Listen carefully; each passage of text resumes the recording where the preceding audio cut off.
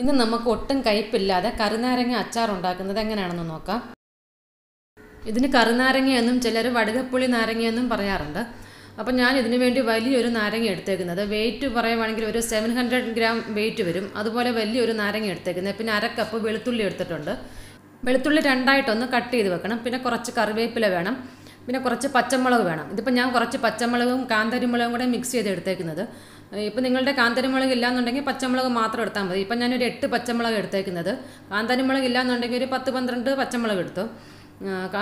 കാന്താരിമുളക് മാത്രം ഉണ്ടോ നിങ്ങൾക്ക് ഇഷ്ടമാണെന്നുണ്ടെങ്കിൽ അതൊരു നല്ലൊരു കൈ വരുന്ന പോലെ എടുത്താലും മതി കാന്താരിമുളക്. ഇനി നമുക്ക് നാരങ്ങ ഒന്ന് വാട്ടിയെടുക്കാം. ഈ നാരങ്ങ അച്ചാറിൽ ഞാൻ ഒട്ടും വെള്ളം ഒഴിക്കാതെ ഉണ്ടാക്കുന്ന ഒരു രീതി. അങ്ങനെയാണെങ്കിൽ ഇത് കഴിക്കത്തേയില്ല, നമുക്ക് വെച്ചിരുന്ന് കൂട്ടാൻ നല്ല ടേസ്റ്റ് ആയിരിക്കും. അപ്പോൾ ആ ഒരു രീതിയിലാണ് ഞാൻ ഉണ്ടാക്കുന്നത്. അപ്പോൾ ഈ നാരങ്ങ വാട്ടിയെടുക്കാൻ വേണ്ടി കുറച്ച് വെള്ളം വെച്ചിട്ട് അതൊന്ന് തിളയ്ക്കാൻ തുടങ്ങിയിട്ടുണ്ട്. ഇനി നാരങ്ങ ഇതിലോട്ട് ഇട്ട് കൊടുക്കണം. ഇനി ഈ നാരങ്ങ ഇതിൽ കിടന്ന് നല്ലതായിട്ടൊന്ന് തിളക്കട്ടെ. ഇതിപ്പോൾ നല്ലതായിട്ട് തിളച്ചിട്ടുണ്ട്. ഇനി 2 സൈഡ് ഒരു 2-3 മിനിറ്റ് ഒന്നിട്ടൊന്ന് തിളപ്പിക്കണം. ഒരു 2-3 മിനിറ്റ് കഴിഞ്ഞിട്ട് നമുക്ക് ഫ്ലെയിം ഓഫ് ചെയ്യാം. ഒരുപാടിട്ട് തിളപ്പിക്കണ്ട. ഓഫ് ചെയ്ത് കഴിഞ്ഞിട്ട് ആ ചൂടുവെള്ളത്തിൽ തന്നെ കിടന്ന് വേണം ഇത് വാടാനും. കാരണം നമ്മൾ ഒരുപാടിട്ടങ്ങ് തിളപ്പിക്കണ്ട. ഇതിൻ്റെ തൊലി ഒരുപാടങ്ങ് വാട്ടിയെടുക്കണ്ട. പാകത്തിനൊന്ന് വാട്ടിയെടുത്താൽ മതി. ഇതുപോലൊന്ന് തവി കൊണ്ടൊന്ന് പ്രസ് ചെയ്ത് കൊടുക്കണം. അങ്ങനെയാണെങ്കിൽ 2 സൈഡും ഒരുപോലെ വാടി കിട്ടും. അപ്പോൾ ഫ്ലെയിം ഓഫ് ചെയ്ത വെള്ളത്തിലാണ് ഞാനിപ്പോൾ ഇങ്ങനെ ഇട്ടേക്കുന്നത്.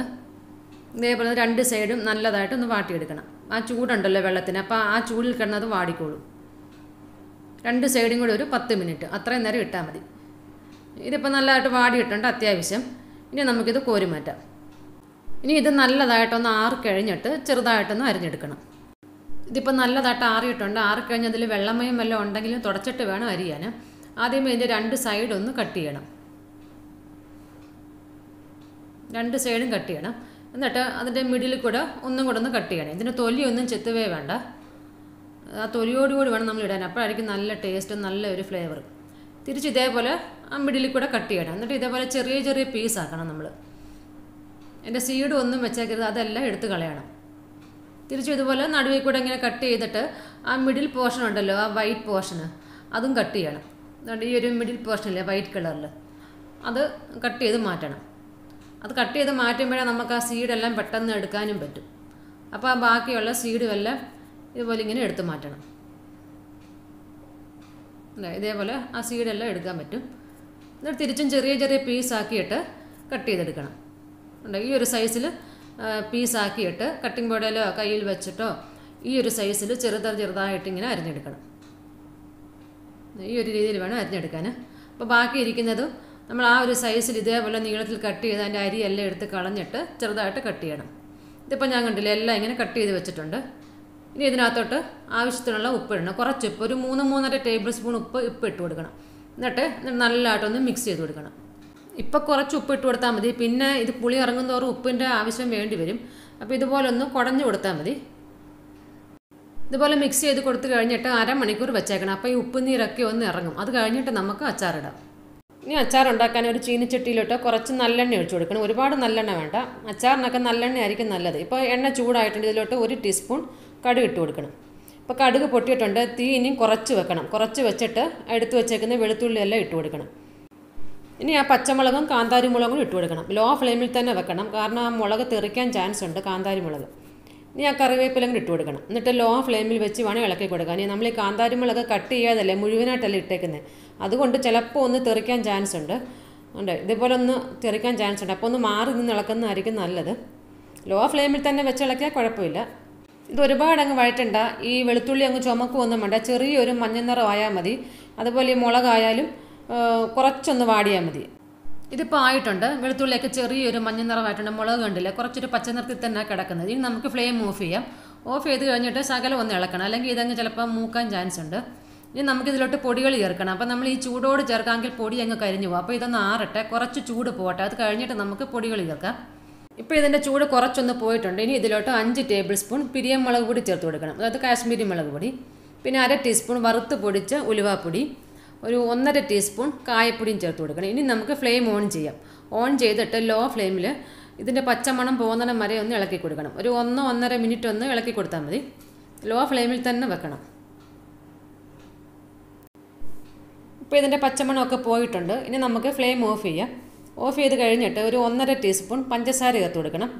ഈ പുളിയൊക്കെ ഒന്ന് ബാലൻസ് ചെയ്യാൻ വേണ്ടി, കാരണം ഈ നാരങ്ങയ്ക്ക് ഭയങ്കര പുളിയാണല്ലോ, അതുകൊണ്ടാണ് ചേർക്കുന്നത്. മധുരമൊന്നും കാണത്തില്ല, 1.5 ടീസ്പൂൺ മതി. എന്നിട്ട് ഇത് നല്ലതായിട്ടൊന്ന് മിക്സ് ചെയ്ത് കൊടുക്കണം. ഇപ്പോൾ ഷുഗറിന് പ്രോബ്ലം ഒക്കെ ഉള്ളവരാണെന്നുണ്ടെങ്കിൽ ചേർത്ത് കൊടുക്കണ്ട, കുഴപ്പമില്ല. ചേർത്തില്ലെങ്കിലും കുഴപ്പമില്ല.